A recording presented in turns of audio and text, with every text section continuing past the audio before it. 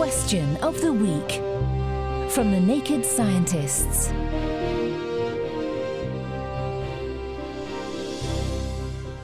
Hello, welcome to Question of the Week. I'm Adam Murphy, and this week I've been trying to get a hole-in-one with this question from Darren. Golf balls are dimpled to disrupt the air around the ball. As far as I can gather, this reduces the drag and allows them to fly further than they would if they were perfectly round. Why do we not see dimpled cars, aircraft and trains? If this effect is so effective for golf balls, why not use it on Formula One cars, for instance?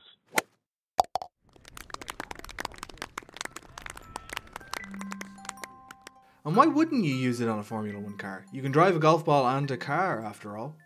So, what makes one good for dimpling and the other not? Well, Sam Grimshaw from the Whittle Jet Engine Lab here at the University of Cambridge is here to take a swing at the answer.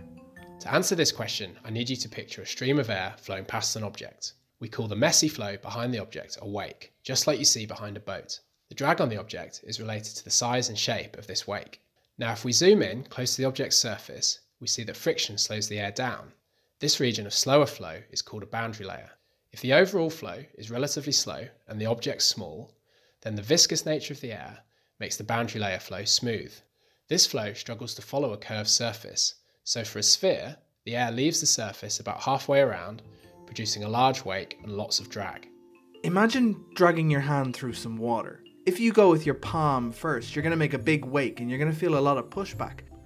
But if you use the thinner edge of your hand, you're going to chop through the water a lot easier and make a much smaller wake. So because this ball isn't a sleek streamlined shape, the air can't follow it all the way around, it makes a big giant wake behind it and pulls it back. Now, if only there was some way to mess that big wake up. For fast flow, past a large object, the boundary layer becomes churned up or turbulent. This type of flow follows the surface of the sphere better, so the flow travels further around, giving a smaller wake and reduced drag. A golf ball, which is small but fast, is delicately balanced between these two behaviours. A smooth golf ball tends to have the smooth type of boundary layer, resulting in a large wake and high drag. However, dimples disturb the flow just enough to make the boundary layer turbulent, reducing the drag and allowing you to hit the ball further.